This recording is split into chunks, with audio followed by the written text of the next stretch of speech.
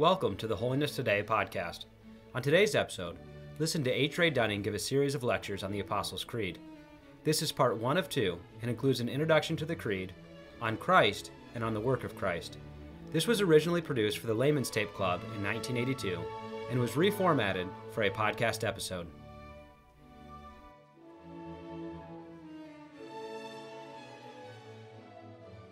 Essential characteristics of Christianity. First, it is an experience to be received.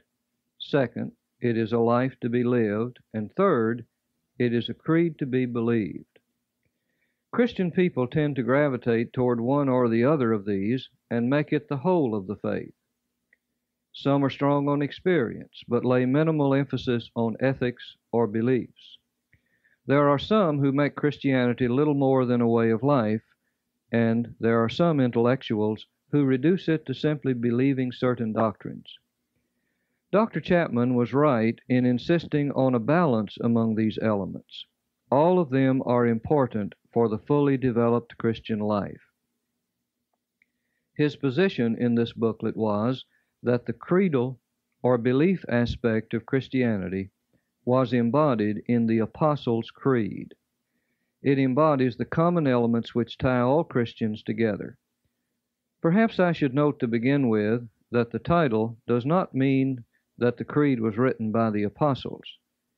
It is rather intended to suggest that the Creed embodies the basic teachings of the Apostles, who are the authoritative eyewitnesses of the historical events that constitute the heart of the Christian gospel.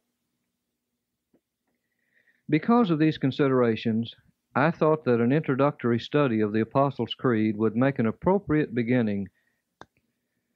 The next time your pastor asks you to turn to the reading in the back of your hymn book to recite the Creed, and I hope he does that often, hopefully you will read it with a greater depth of understanding than before. Notice first that the Creed is divided into 3 articles, corresponding to the 3 persons of the Trinity, Father, Son, and Spirit. All the ancient creeds reflected this structure. While the doctrine of the Trinity is a great mystery which ultimately exceeds the capacity of the finite mind to comprehend, it is the most distinctive of Christian doctrines. It is not a problem added to other doctrines to make life difficult, neither is it logical nonsense. Rather, it reflects the Christian conviction that God has made himself known to man, and this disclosure has a threefold aspect. He unveils himself as Father, as Son, and as Spirit. But these are all manifestations of one undivided God. Dr. David H.C. Reed puts it in a simple but satisfying way. We experience God as always and everywhere, that's the Father. We experience him as there and then, that's the Son, and we experience him as here and now, that's the Holy Spirit. Persons who insist on reducing everything to completely rational terms have traditionally had trouble with the Christian doctrine of the Trinity. The Unitarians, for instance, reject it by denying the deity of Son and Spirit. Modern-day Jehovah's Witnesses reject it on the basis of common sense. And certain contemporary Pentecostal sects deny it by teaching a Unitarianism of the Son, a Jesus-only idea. All these stand outside the boundary of historic Orthodox Christianity, which affirms as central to its belief about God that he is triune in his self-revelation. The first article affirms briefly, I believe in God the Father Almighty, maker of heaven and earth. This is not, in the first place, a declaration against atheism. While belief in God is doubtless the most fundamental assertion of faith, it does not involve a theoretical belief as over against possible unbelief. God's existence is assumed, but never demonstrated in biblical faith. He is the most real element in man's religious consciousness. The important question concerns the nature of the God with which we have to do. In its historical setting, this first article declares the unity of the God of creation and the God of redemption. Early efforts had been made by some thinkers to solve certain intellectual problems by teaching that there were two gods. There was an inferior deity who brought the world into being, who was the God of the Jews, about which the Old Testament speaks. And then there was the God and Father of Jesus Christ, the high God of whom the New Testament speaks, who seeks man in salvation as a God of love. But early Christians vigorously rejected this division and insisted on one God who is both Creator and Redeemer. Thus, implicitly, they were holding that the Old Testament was a valid part of the Christian Bible and witnesses to the same God who manifested himself in Jesus Christ. Many Christians today, for all practical purposes, have rejected the Old Testament by relegating it to an inferior role in their study and reading. Perhaps one reason for this is that they, like these early people, have difficulty reconciling some of the pictures drawn there of God with the picture of Him they see in the teachings of Jesus. This is really a too easy way out, which the church has resisted from the beginning. What we need to do is to work at discovering the proper way to interpret the Old Testament. Perhaps the most unique feature of this first article of the Creed is the joining together of the predicates Almighty and Father in speaking of the character of God. One speaks of ability and power, the other speaks of love. They condition each other. The God who is Almighty is the Father. The Father who loves is the Almighty One. This connecting together speaks eloquently of the Christian's understanding of God. When we speak of power, we commonly think of God's omnipotence and enjoy speculating about the possibilities of that power. But the Creed cautions us at this point to keep in mind that the possibilities of the Christian God are the possibilities of love. God can do anything that love can do. Another way to say the same thing is that God's power is not a characterless power. This precludes all those mind-boggling, childish questions that sometimes arise when we try to make sense out of naked power, such as, can God bring it about that twice 2 equals 5? Or, can God create a stone so big that he can't roll it away? As the great theologian Karl Barth said, the power of God is the power of his free love in Jesus Christ, activated and revealed in him. This affirmation in the Father Almighty is a declaration of faith in the face of all evidence to the contrary. When evil seems to prevail, we are tempted to abandon one or the other, to either question God's love or his capacity to do something about the problem. But to faith, since the God of creation, the Almighty One, and the God of redemption, the Father, are the same, we have confidence that in love he is in charge and is working out his purposes in our lives. We know this most surely because of what we learn of God in his self-revelation in Jesus Christ. That points us on to the second article of the Creed. To it we will return in our next lecture.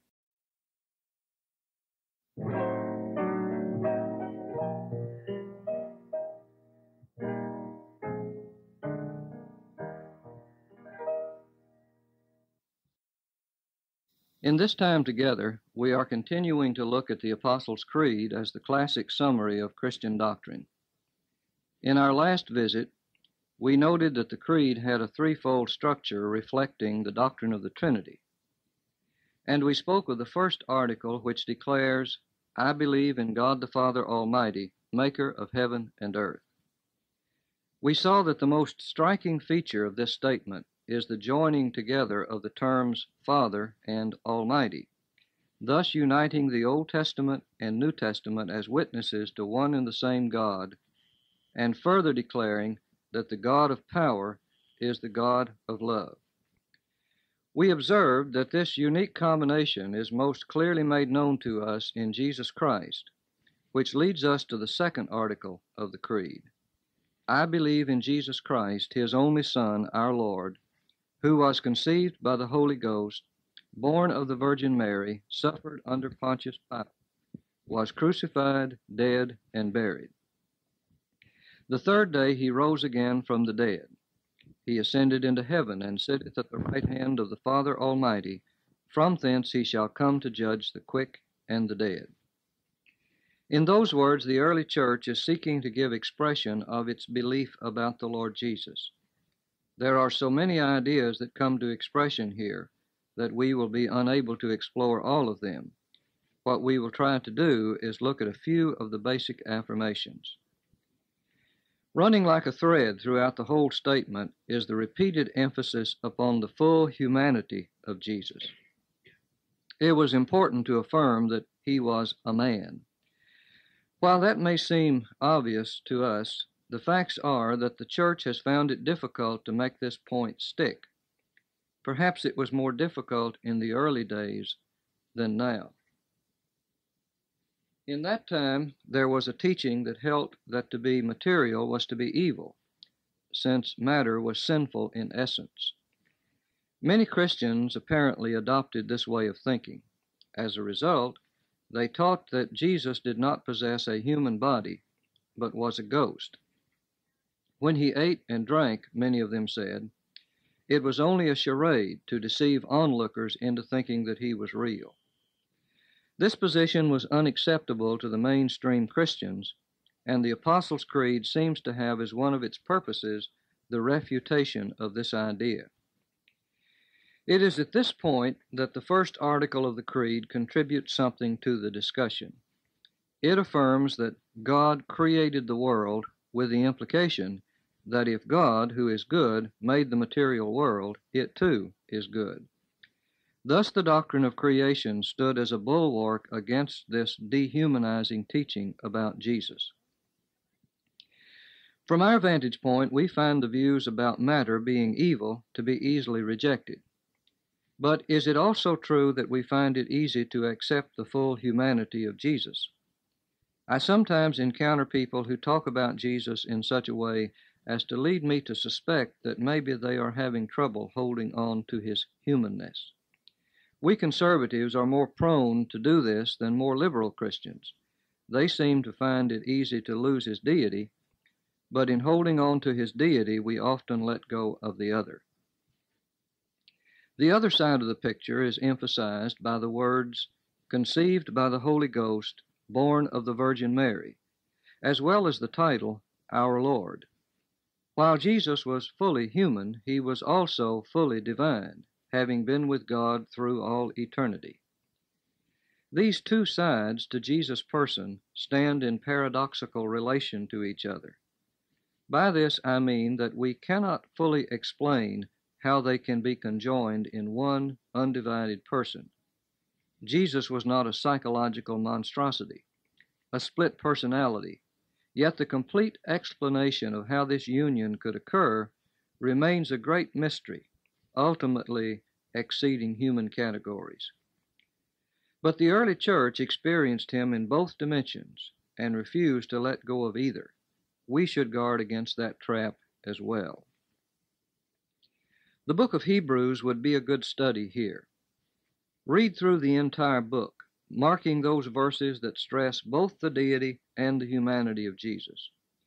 You will find some of the most exalted passages in Scripture concerning his divine origin and nature, and at the same time, some that speak with great eloquence about his full humanness. They just about balance each other out.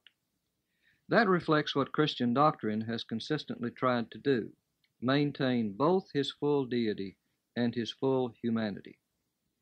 The doctrine with which we are dealing here is technically known as the Incarnation. It is taken from the Greek word meaning flesh, and could be roughly rendered as enfleshment. The Son of God becomes flesh, taking upon himself the full form of man. This is so important to Christian belief that St. John, in his first letter, stated that anyone who denied that Jesus had come in the flesh was of the spirit of Antichrist. Well, you say, what does that have to do with me? That question would probably take hours to fully answer, but let me just call your attention to one result which the Hebrew letter mentions. We have not a high priest who cannot be touched with the feeling of our infirmities, but was in all points tempted like as we are, yet without sin. Jesus' temptations were real because he was like us in every respect, sin apart. Therefore, says the Hebrew writer, he is able to give support to those who are tested, understanding and help. These are two benefits we derive from the incarnation, and there are many more. I am looking forward to talking with you again about these matters.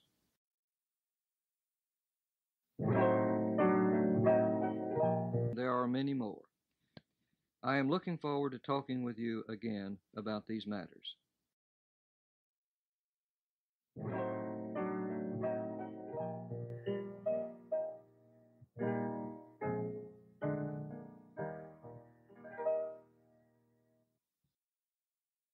In our ongoing discussion about the doctrinal teaching embodied in the Apostles' Creed, we are continuing to explore the second article. In our introductory Christian doctrine course, I asked the students to memorize the Creed. That would not be a bad exercise for me to suggest to you. Obviously, I cannot require it, but maybe I can stimulate you to do it on your own initiative. Why don't you begin by trying to repeat with me the second article which we are working on in this segment of the tape? I believe in Jesus Christ, his only Son, our Lord, who was conceived by the Holy Ghost, born of the Virgin Mary, suffered under Pontius Pilate, was crucified, dead, and buried. He descended into hell. The third day he rose again from the dead. He ascended into heaven, and sitteth at the right hand of God the Father Almighty. From thence he shall come to judge the quick and the dead. Last time we focused on the incarnation, or what Christian thinkers often call the doctrine of the person of Christ.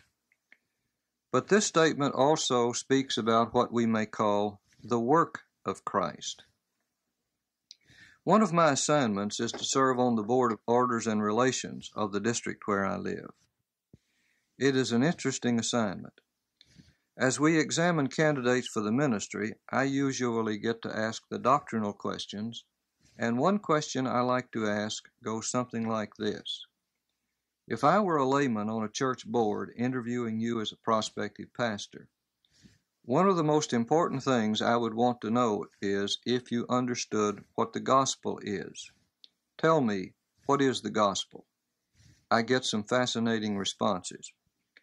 But the correct answer is embodied here in this creed and is found primarily in the words, suffered under Pontius Pilate, was crucified, dead, and buried.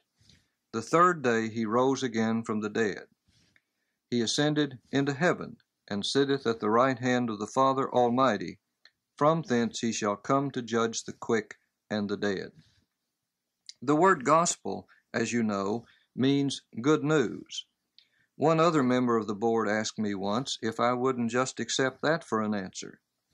My answer was, certainly not.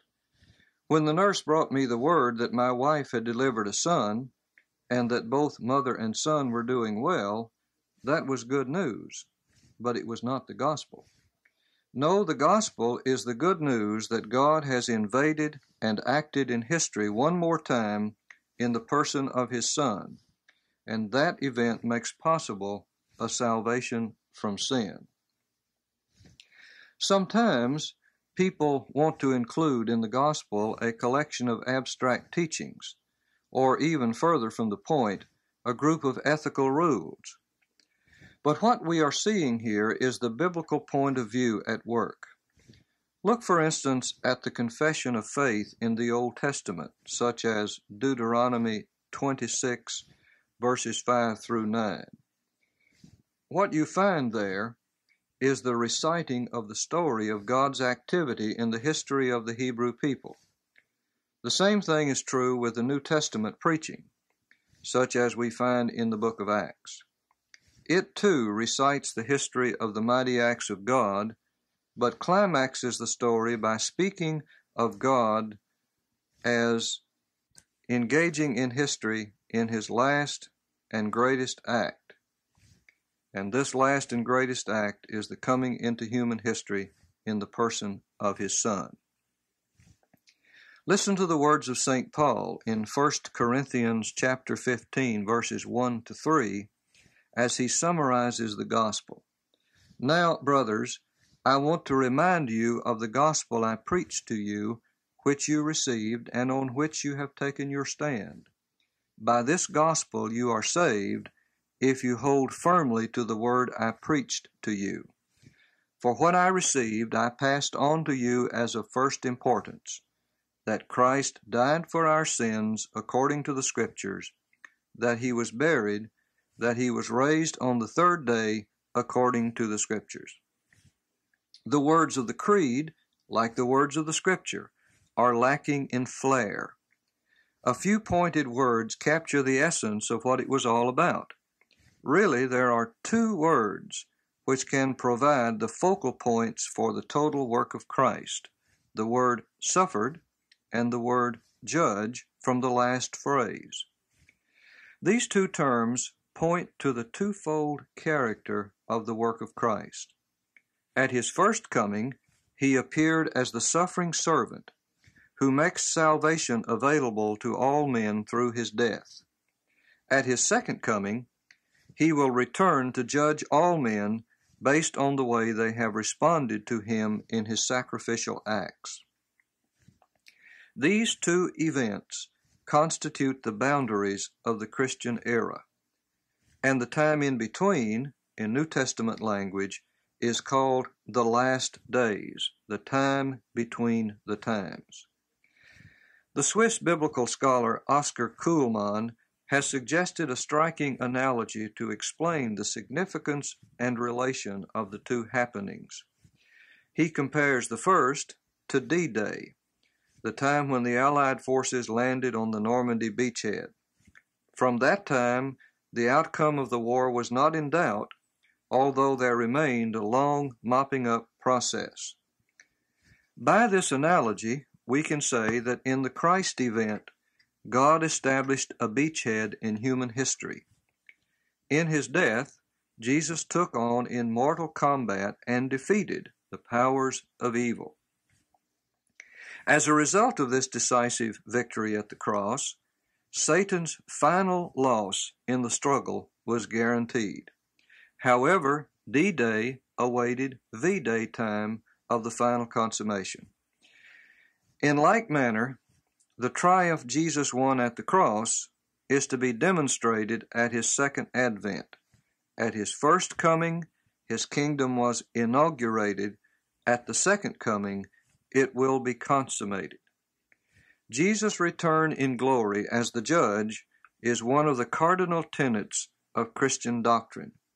However, it is seen in the New Testament as the ultimate outcome of something that has already happened. I have a greeting which I have fallen into the habit of using when I run into someone I see on a fairly regular basis. It is, "What's the good word?" A friend responded to me the other day by saying, "Jesus is coming again." I think he was a bit surprised when I remained silent. But you see, I was thinking about the fact that the really good word is that Jesus has already come, and in his suffering and death, he has assured the final establishment of his kingdom. His return will be to receive the scepter he has already won in the time of his humiliation.